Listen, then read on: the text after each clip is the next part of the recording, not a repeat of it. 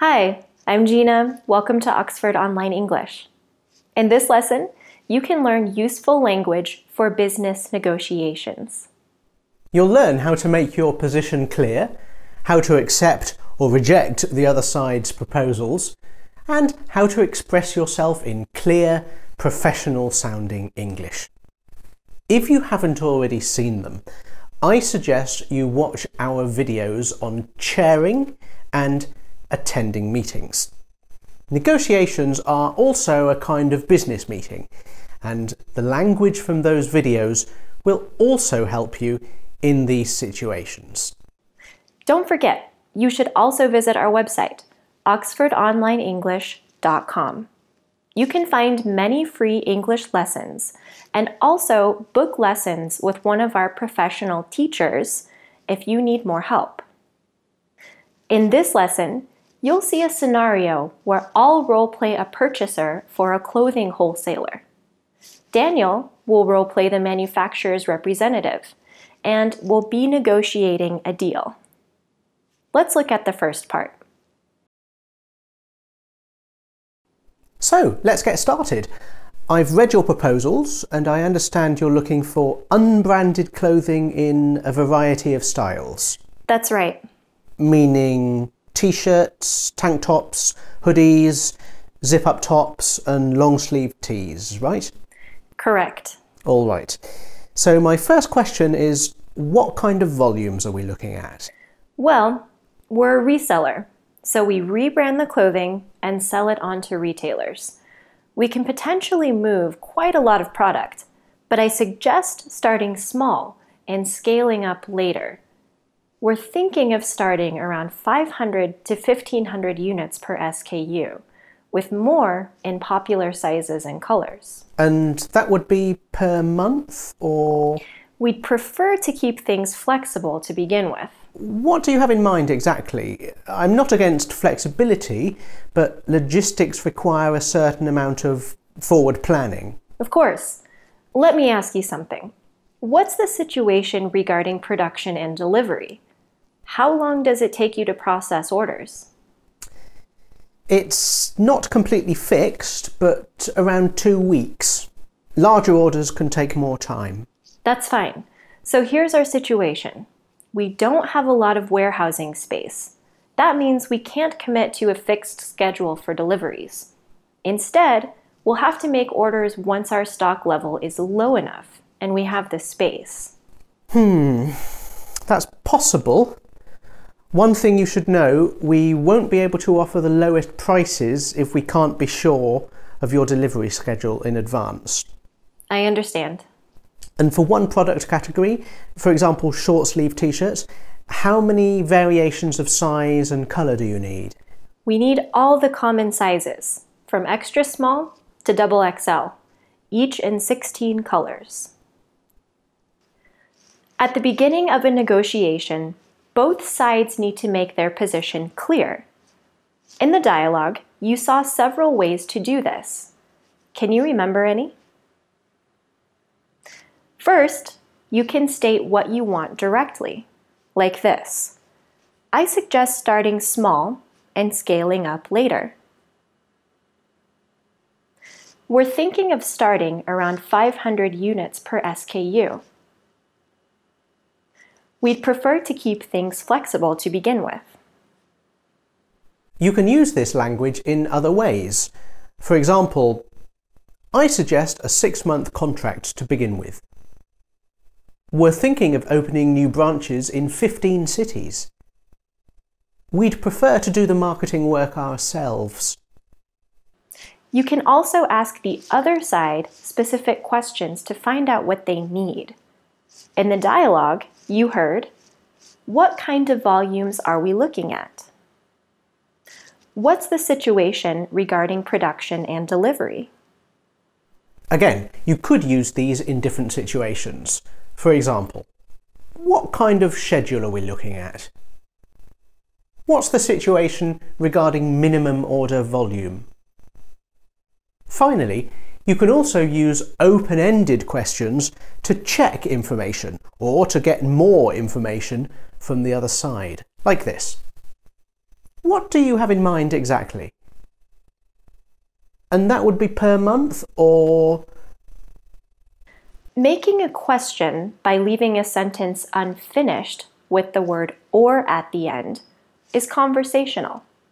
You wouldn't use it in writing. However, in spoken English, it's an effective way of showing that you need more information and that you want the other person to finish the idea. Very often, negotiations depend on setting conditions. What you can offer depends on what the other side can do. Let's see how you can talk about this. Okay, so if we're ordering around 100,000 units at one time, what kind of per unit pricing can you offer? That depends if you can commit to a regular delivery schedule or not.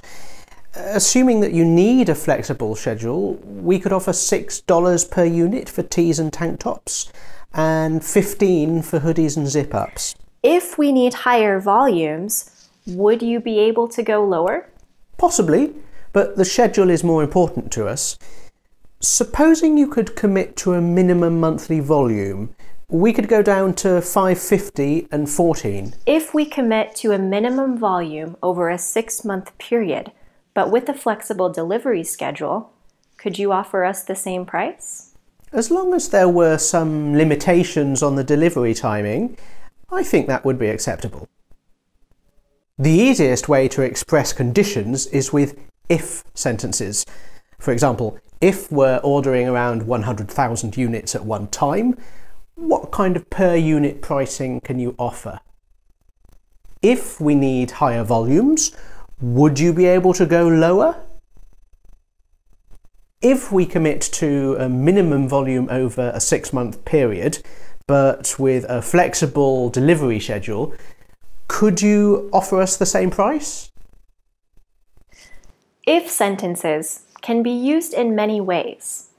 It's common to use the modal verbs will, can, could, or would on the other side of the sentence. Let's make some more examples. If we commit to a longer contract, can you offer us a better price? If we agreed to pay the licensing costs, would that make the deal work for you? However, there are other ways to talk about conditions. Can you remember any from the dialogue? You heard, assuming that you need a flexible schedule, we could offer $6 per unit for tees and tank tops. Supposing you could commit to a minimum monthly volume, we could go down to $5.50. As long as there were some limitations on the delivery timing, I think that would be acceptable. All of these have the same basic meaning, which is like an if sentence, although assuming and supposing are used when you want to suggest something which is more speculative. Using these shows that you're talking about possibilities rather than very firm suggestions which need to be accepted or rejected immediately. As long as has the opposite meaning. It sets a very firm condition. If you say, as long as there were some limitations on the delivery timing, I think that would be acceptable, you mean that these limitations are necessary. If you can reach an agreement, then that's great. But what if there's a sticking point? Let's work out the details about delivery and scheduling.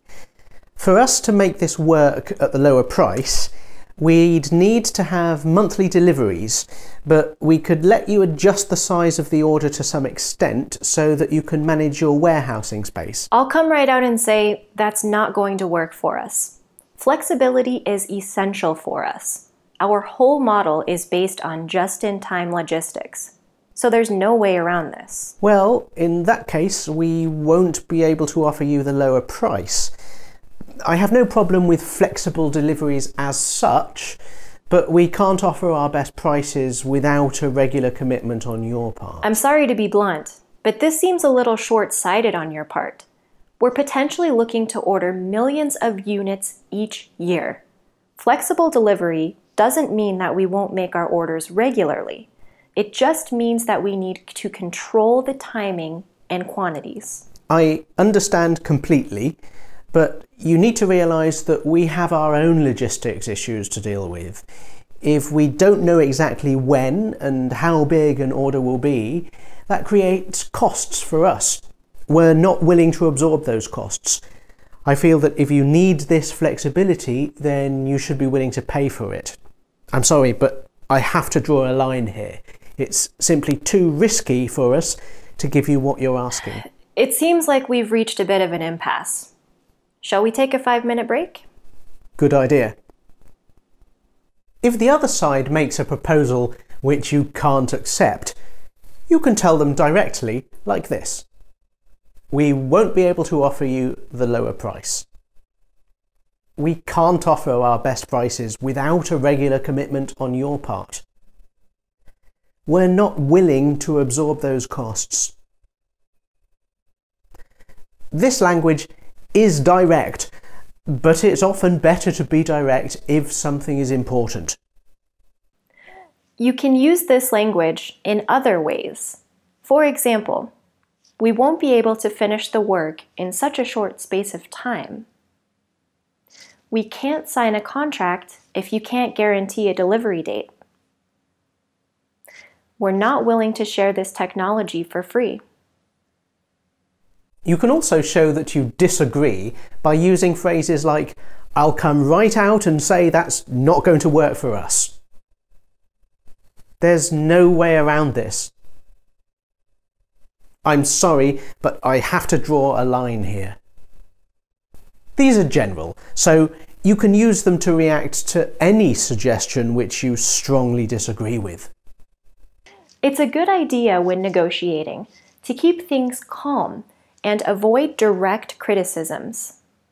If things get confrontational, you could give everyone space to cool off by saying, "Shall we take a 5-minute break?" Next, let's see how you can resolve disagreements in a productive way. Right, I've spoken to a few people, and I have a proposal which I hope can make this work for everyone. Sounds good. What's your idea? The problem for us is that if you don't maintain a certain monthly volume, we might lose money at the lower prices, which obviously we can't do. Sure. So, here's my solution. We have an annual contract with a flexible delivery schedule, but with a minimum volume per quarter. At the end of the quarter, if you haven't met the volume requirements, you're liable for the difference in price between your orders and the minimum. I like the basic idea, but earlier I suggested a 6-month contract, and this sounds like a much worse deal for us. Well, I want to make this work, but the lower prices only work if we can guarantee orders over a full year. I'll make another offer.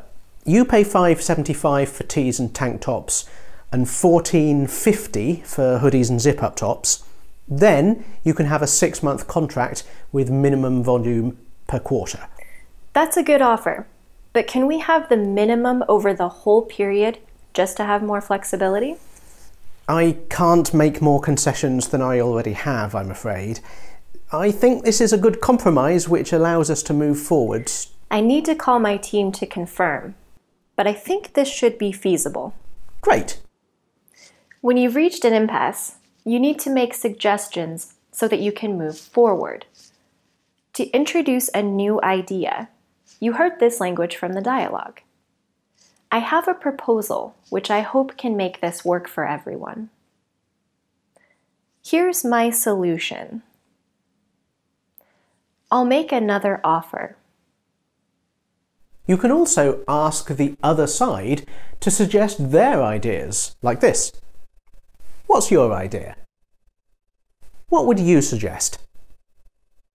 Then you need to react to the other side's ideas. If you agree, you could say something like, That's a good offer.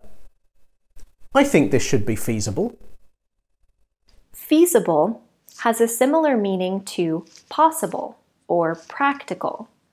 If something is feasible, it means that you can do it, and it won't be difficult or problematic. Hopefully, at this point, you've managed to reach an agreement. If so, what else do you need to do? Let's go through the main points. You'll order a minimum of 500,000 units in a 6-month period at a price of $5.75 for short sleeve t-shirts, long sleeve t-shirts and tank tops, and $14.50 for hoodies and zip-up tops. That's right. Regarding delivery, orders are flexible, but you commit to giving us 3 weeks' notice for each order. Yes.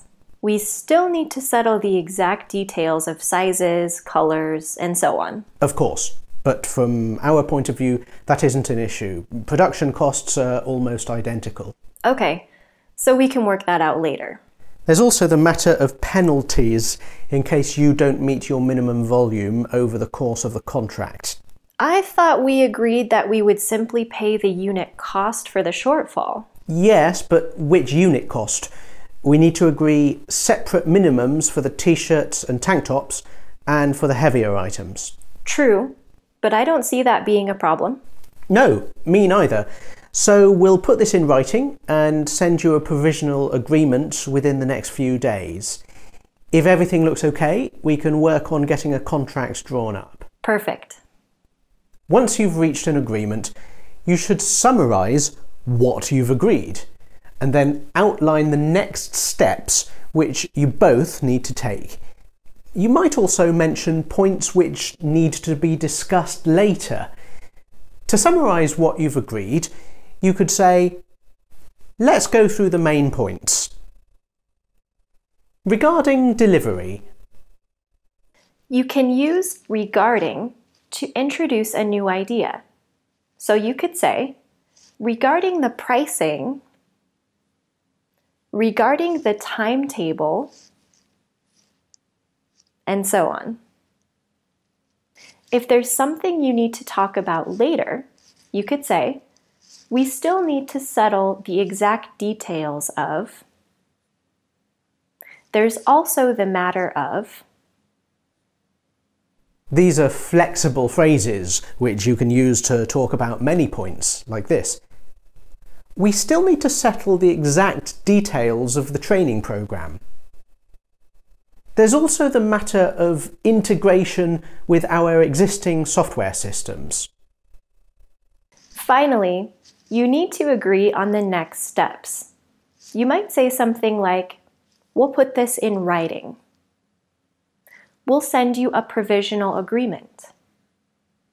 We can work on getting a contract drawn up. Draw up is a phrasal verb, which means write, but it's only used for contracts and other legal documents. Do you have any interesting experiences or tips relating to business negotiations? We'd love to hear from you, so please share your ideas in the comments. Thanks for watching. See you next time.